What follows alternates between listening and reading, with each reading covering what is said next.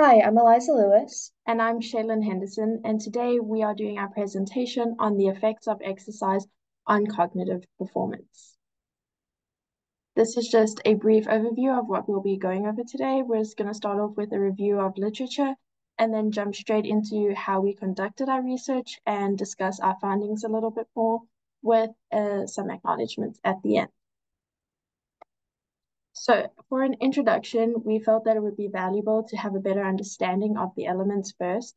And so cognitive performance can actually be categorized across attentional allocation, inhibitory control, and cognitive flexibility. Two main measures that are used to measure cognitive performance is the Flanker test and the Stroop test. And so better performance in the incongruent Stroop test equates to better inhibitory control, which is a measure of better cognitive performance. And then in relating cognitive performance and acute exercise, this is a growing field of research which spans across a range of demographics. However, we do not see a lot of inclusion of female athletes, and that is where our research comes into play.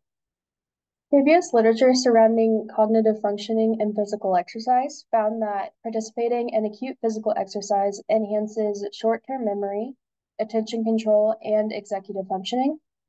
And it was found that both high-intensity interval exercise and moderate intensity continuous exercise both impacted cognitive flexibility.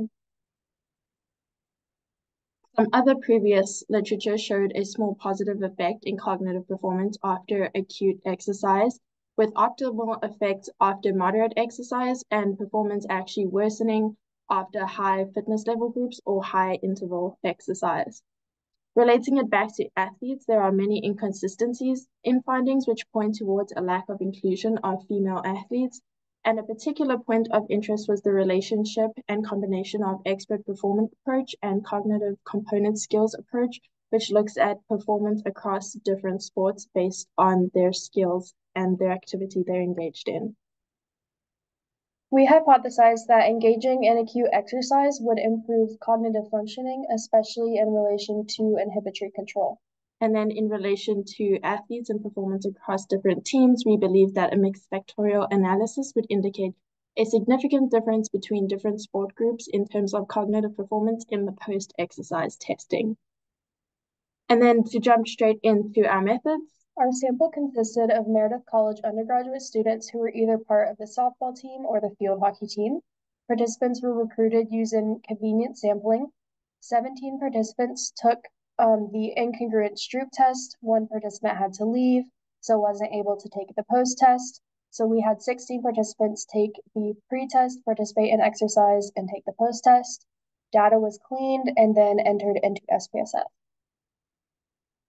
In terms of our procedure, we actually had two researchers go. I went to the field hockey team, and we had Callie who went to the softball team. And we gave them all of the information, including an informed consent, as well as a QR code, which linked to the incongruent Stroop test. And we indicated that there would be a debrief afterwards. In terms of the Stroop test, there's actually two, the congruent and the incongruent Stroop test on this link. However, we only made them perform the incongruent Stroop test, which you can actually see below. So the word red is written in blue, and they are required to say blue instead. So you're reading or saying out loud what you can see as opposed to the words that you're actually reading. From there on, each team went on to their individual moderate exercise.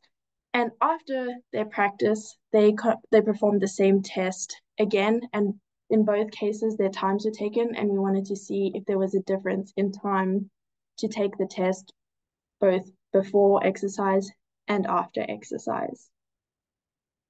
Our first step of data analysis was to clean the data and then manually input it into SPSS.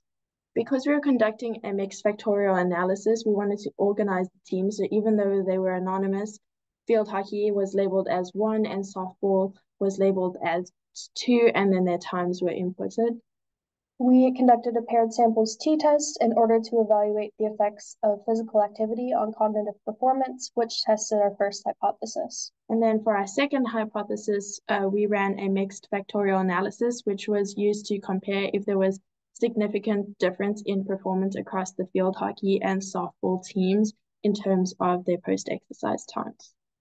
So for the paired samples t-test, the mean time of the pre-test was about 37 seconds compared to the post-test, which was about 33 seconds. From this, we can conclude that participants took less time to accurately complete the Stroop test after participating in acute exercise, which demonstrates improved cognitive functioning. If you look at the bar chart to the side, you can see that there were only 2 athletes that performed worse after the post-exercise times, but overall we saw improvement. We also ran a mixed factorial analysis. However, there was not a significant difference across the teams, as you can see from the table. But there is explanation behind that, and we can jump into that a little more, but it was really close to being significant. So to discuss our findings a little bit more. In terms of cognitive performance, our results agreed with those of previous studies that found that cognition improved after participating in exercise. And then in terms of athlete cognition, which was the mixed factorial analysis, the reason why we believe that there was a lack of significance in the results is the difference in participants across the two teams. So in field hockey, there were 6, and in softball, there were 10. And if those numbers were closer together, it would be more likely that the results would actually be significant in favor of the softball team. And then, although if the results were significant, athlete cognition as an explanation for the potential difference across the teams may be a plausible explanation, but it can also not be considered causal, as there is still a lot of research that has to be done on athlete cognition.